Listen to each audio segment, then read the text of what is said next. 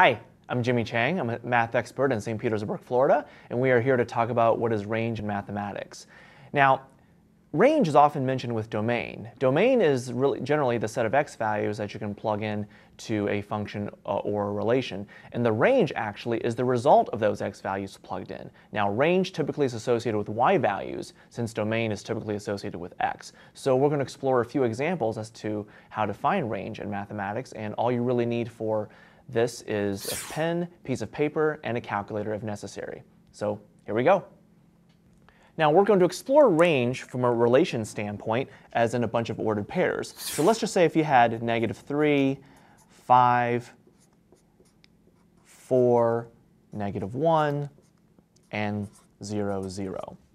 Now, for range in ordered pairs, you're looking for the set of y values. So in this case, the y coordinates are 5, -1, and 0 respectively, so your range in this case consists of these three numbers, 5, -1, and 0. Now typically you want to put them in order, but in this case it would just be an illustration.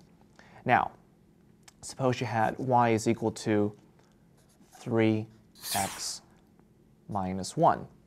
Now, in this particular case, to find out what your range is, you need to look at what numbers you're allowed to plug in for x. Now here, your domain, you could plug in whatever numbers you want for the x values because there's no fractions or square roots or anything like that. So your domain would be all real numbers. But how does that relate to the range? Well, if you plug in, for example, any positive number here, you're going to get a positive number for the y value, which is part of your range. And if you plug in negative values for x, you're going to get a negative value for y.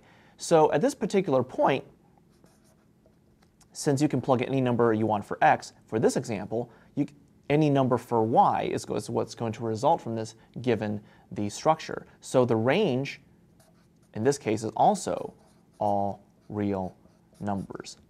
Now, one more example, if you have the function y is equal to the square root of x minus 1.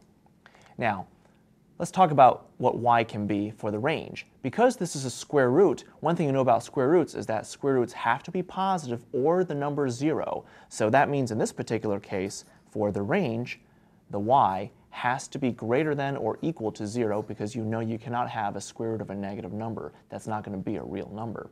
So there are many other examples out there, but I hope this gives you some illustrations as to what range is all about. So I'm Jimmy Chang, and that is what is range in mathematics.